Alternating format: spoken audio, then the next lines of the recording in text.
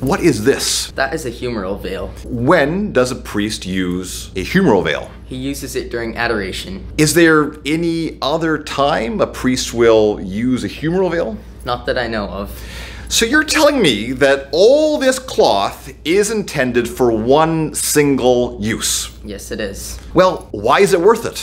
Because you're using it for Jesus in the Blessed Sacrament, who is worth everything. Amen to that. Now, is there any special features in the humeral veil? Yes, there are. There are 2 pockets inside to prevent Father from touching the monstrance. Exactly, and the priest is prevented from touching the monstrance as much as possible, so that as he's blessing with the Blessed Sacrament, it's more Jesus that is seen, and the priest disappears in as far as possible in this blessing. Now, where on the liturgical clothing is the humeral veil worn? It is worn over the coat. Thank you.